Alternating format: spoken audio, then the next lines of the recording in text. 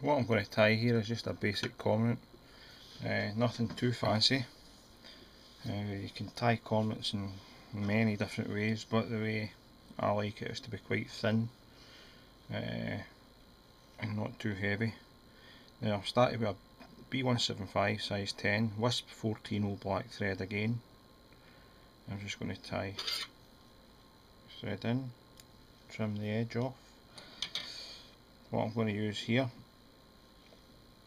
is basically some medium red HoloGraphic tinsel for the rib, so I'll catch that in here just now and I'll wind it back. I also like cormorants to have quite a short body, so I'll take the thread just past the point of the hook. What I'm now going to do is take a couple of pieces of Peack Herl. This Peack Herl has been dyed blood red. All I'm going to do, I'm going to tie it in at the tips,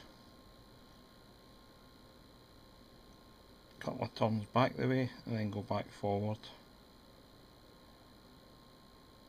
Okay, and just go right forward. Now you can tie it a lot shorter than this as well.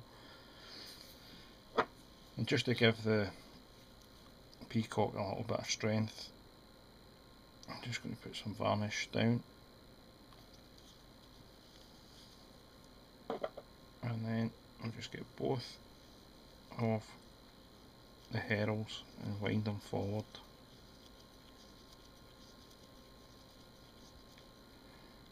You can see I'm starting to try to go forward on me, so what I'm doing is just pulling it back, and it's actually making it stronger because it's sticking down more on the varnish. Okay, there we go, and just catch it in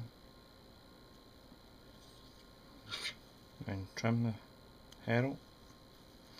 At this point I like to actually just trim off and make it a bit thinner, same as what I do with my crunchers, taking care not to cut the rib.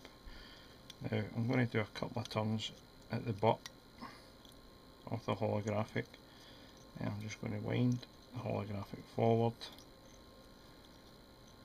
4 turns, catch it in and trim it. I'll do a small whip finish here.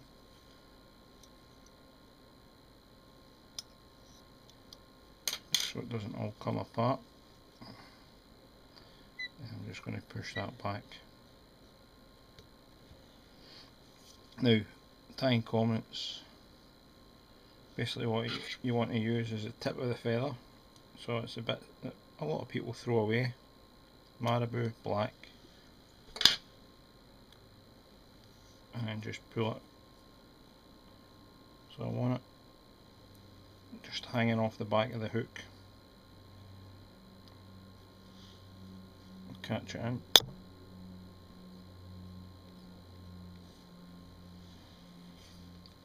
And just pull it. Trim the excess off. And just tidy that up.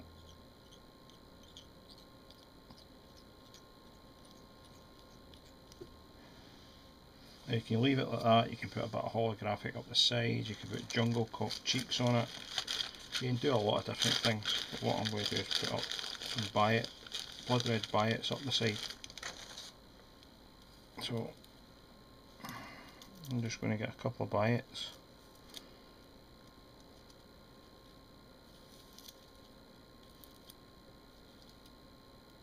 Okay,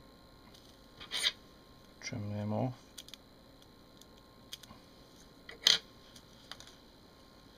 I'll always do the side nearest me first, so catch that in.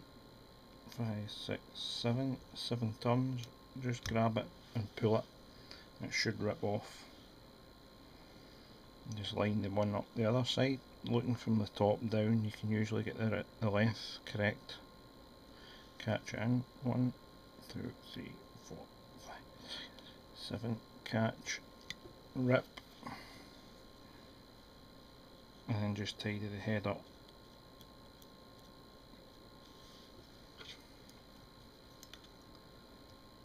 double whip finish. It's a great fly on any water. As I say, there's that many different combinations of colours and bodies, but for the Marabou I like to use blacks and olive, and sometimes I'll use sunburst with orange.